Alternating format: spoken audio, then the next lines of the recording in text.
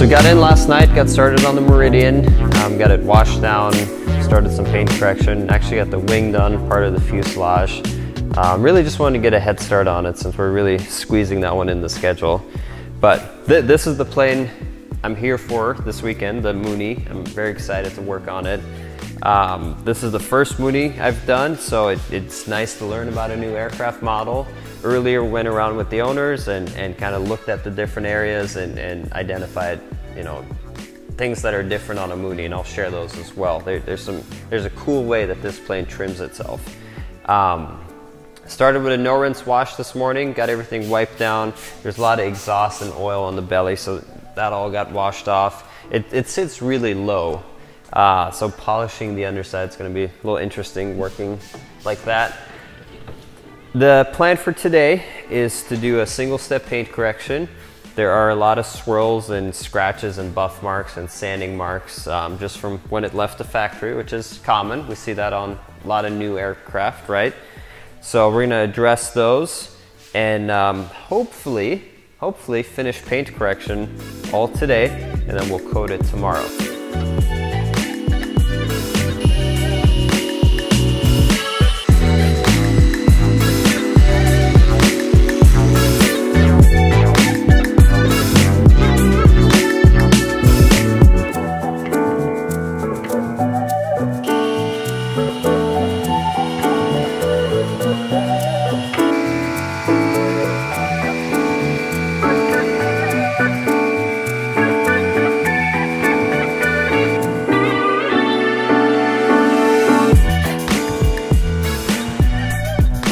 So I'm going to show you something that kind of drives me crazy. So when we talk about factory new, right?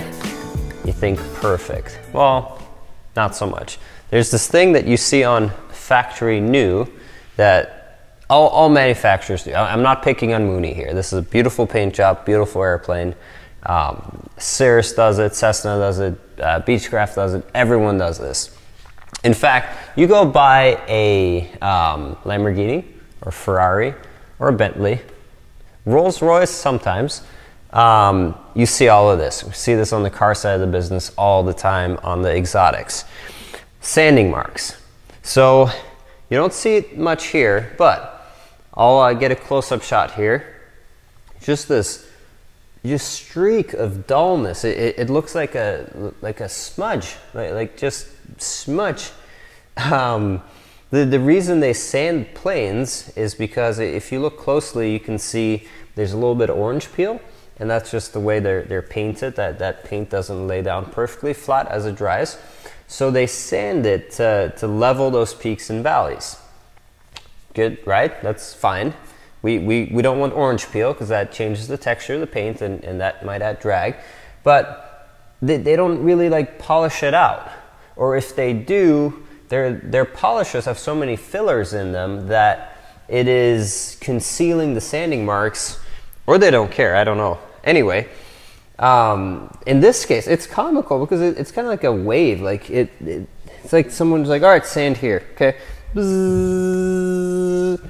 And just like rub the buffer on it, and now it's done. But I'm gonna hit this with a little more aggressive step. There's a few kind of spots here and there that are just really eyesores. The one step correction doesn't quite take them out, so we're just going to do a little bit more aggressive paint correction there and try and reduce, if at all possible, eliminate all of these sanding spots. Sometimes they're a little bit too deep and it's not prudent to fix them, but in many cases we can significantly improve the appearance, because this just looks like a stain. Like this looks like I wiped something on. You know, maybe had some donuts and I wiped it on and the sugar is all still on the paint. But yeah, we're gonna take care of this.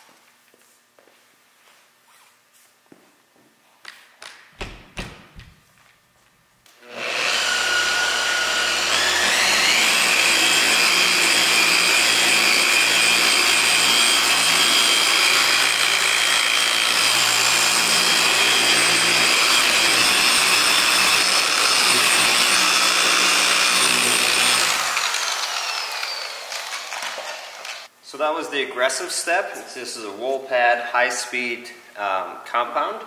We're going to wipe it off and see if that did anything.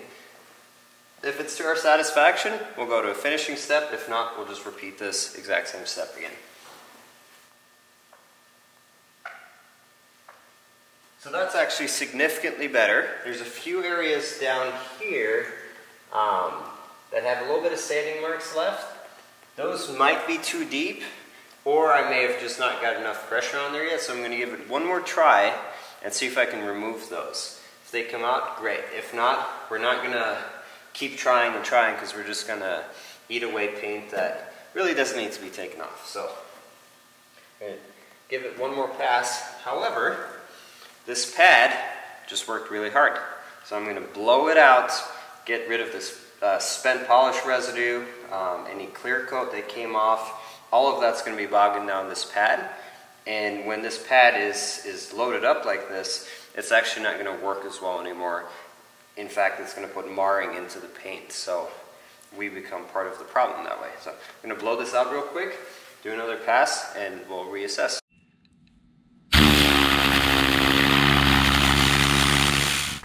So we got a clean pad again, blew out all the residue, spent polish, add a little bit more in here.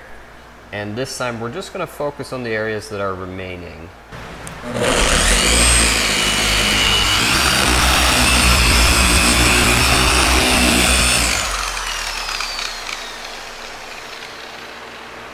So even though it looks like this whole area got polished, the way I angle the polisher, we're actually just putting peak pressure down in this area here. So yeah, there's some contact here, but we're really focusing all of that energy right there.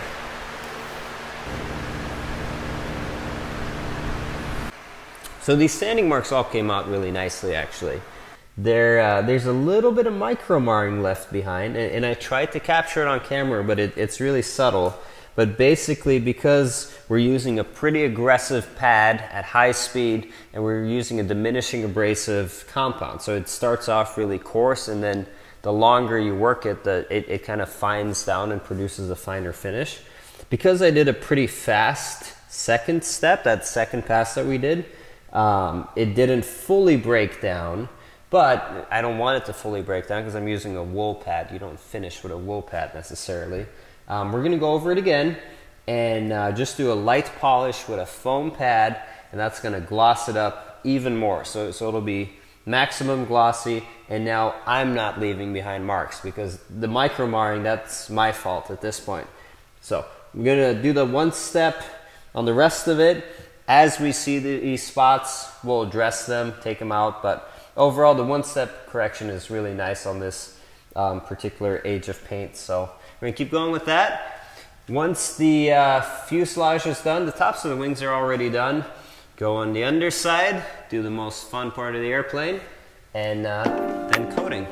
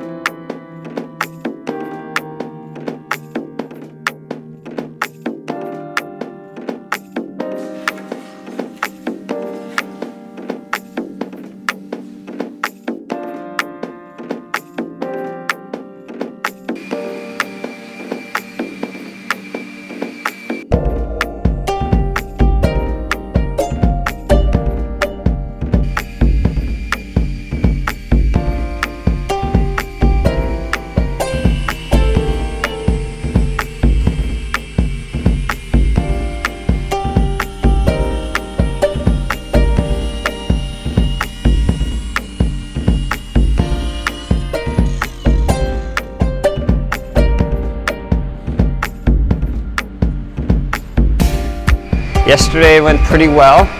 Didn't get as much done. We got a lot done. Didn't finish all of the paint correction yet. We'll do that today. The fuselage is done, wings are done, tops, tail is done. There's a little bit of work around the spinner left to be polished, and then there's a little bit of work around the tail cone to be polished. After that, I'm going to join Brian on the underside. He's been chugging away at that. It's a somewhat difficult aircraft because of the raised rivet heads, because of the kind of indentations. It's kind of a complex shape, and it's low as well. So I'm just going a little bit slower, but the plane is looking incredible. The other cool thing about this plane, actually, let me show you. This is a characteristic of Mooney aircraft. This whole tail end, this and this, it's all one piece, and it hinges back and forth. A lot of aircraft have a trim tab here, so a little control surface. This is the big control surface, but they have a little control surface that moves the bigger control surface so you can trim your plane in flight, so it keeps a certain airspeed. With this, so that's an extra control surface. It adds a little bit of drag. With this, they just move the whole thing, so it just changes the whole angle of attack on this entire surface to trim out in flight. It reduces drag, but where the skin moves up here, so up here is where that hinge sits. So we made sure to move the plane trim all the way down and get as much covered skin here, then move it all the way forward and get the underside of it covered. So things you learn. Anyway, we're gonna get back to work, and I'll touch back in when we're getting ready to coat.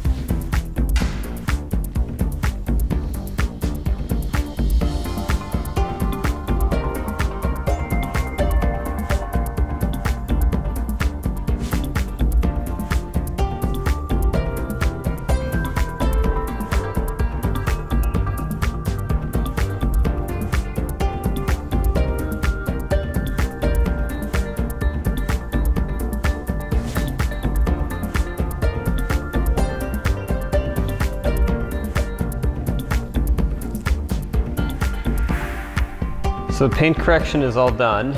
That took quite a bit of time, actually. The underside is really tight, and all the rivet heads just kind of slow things down a bit. But all that hard work, airplane's super shiny. This paint is pretty soft though, so there's a reason it was all scuffed up, is because the paint is quite soft. To reduce that, so to not scratch your paint means to not touch your paint. You still want to wash it, so we put a ceramic coating on. The ceramic coating will make it a lot easier to clean, but it also actually will harden the paint just a little bit. So paint's going to be easier to clean, less effort to clean, less friction, less scratching. The coating is also going to protect it from UV exposure, bug etching, that kind of stuff. So overall, it doesn't make sense to put in, I don't know, 20, 30 hours of paint correction, then not protect it, right? So for the coating, it's a liquid where you put it on an applicator pad here, and you just kind of wipe it in. Pick a little section.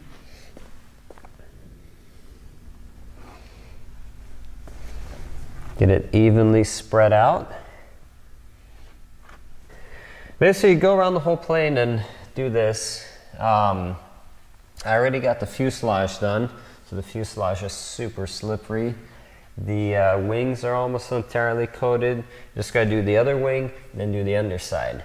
The underside of the wings. The underside of the fuselage is done. Brian had to leave, but he actually helped out big time with that. So, you know, it's just a little bit of work left. So we take another towel here, remove the coating residue, and get it nice and level.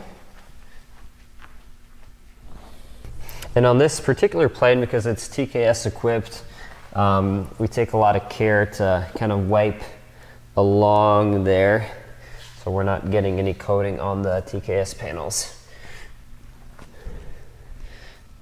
Then we take another towel and kind of get the rest of the residue off. In about 5-10 minutes, this is going to be waterproof.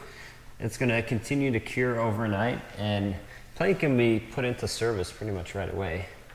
There's no need to wait all that long.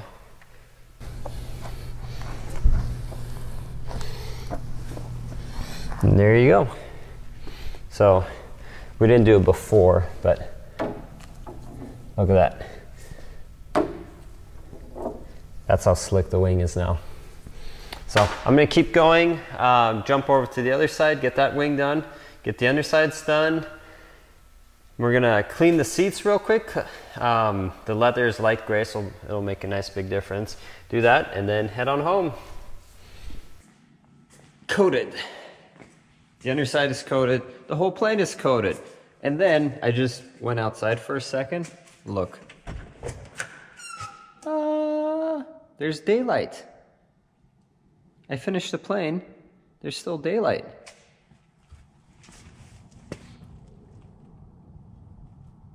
It's snowing a little bit though, but there's daylight.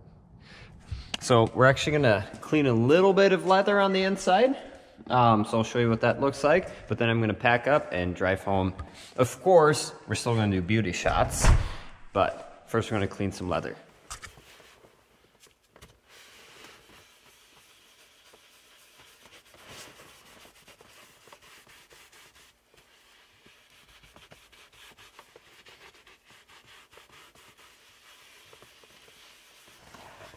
So I got a leather scrubber here, and these are just tiny little microscopic hairs. Well, they're not microscopic, you can see them.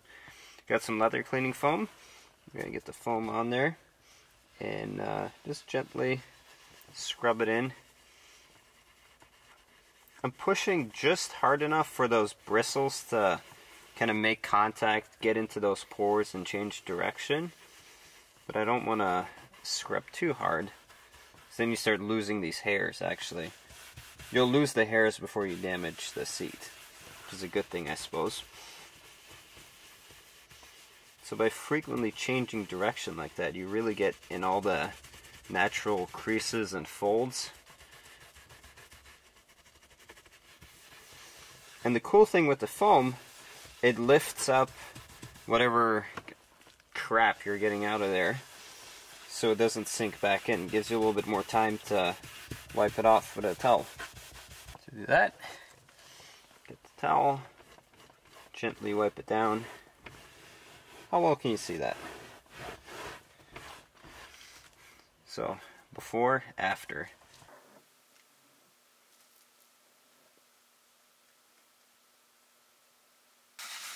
This is always a good time. You have to make a big difference without really all that much work. You're not running a loud polisher. You know, it's not noisy or dusty. It's just good, honest scrubbing and chemistry. I quite enjoy cleaning leather. I wouldn't say it's my favorite thing to do in the world, but I'd say it's probably among my favorite things to do detailing.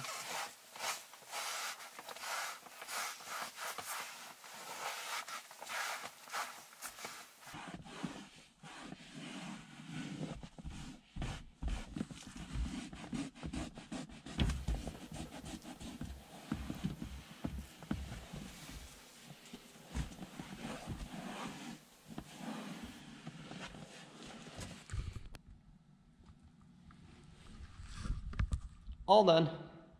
Time to pack up. The Mooney is done. Tools are put away. I'm ready to go home. We're gonna get a few beauty shots and we'll end the video with that. But just to recap, a lot of paint correction went into this plane. It was a difficult paint correction because the paint was rather soft. Also, there was a lot of paint defects in there from the factory that were just difficult to address. The owners actually told me that when this plane was built, Mooney only built like 6 planes that year, so they were sending these out to a different facility to get painted. So that could be where some of those paint issues may have come from. It was challenging working that low you know, especially if you're trying to polish, you know, you got to polish it right in your face, or you're kind of stretching out with your arm to try and control that tool. So that was something that ended up taking some time as well, more than I had anticipated. But the results are there. Aircraft looks amazing. I'm excited for the owners to experience how much easier it will be. This isn't a hangar queen. This plane flies quite a bit, so these guys are going to have a great time with it for the next few years, as the ceramic coating is going to protect the paint. It's going to protect that soft red and black paint, keep it from scratching, mostly because they won't have to wash it as much. So there's going to be a lot less friction in there, and that's going to help preserve that finish we worked so hard on. I'm going to be in North Carolina next week, doing a Malibu or a Meridian up there. I think it's a Meridian. Until then, subscribe if you enjoyed the videos, share them with someone that you think would enjoy them as well. And if you have any questions, just put them in the comments, and look forward to hearing from you. Have a good night. Bye-bye.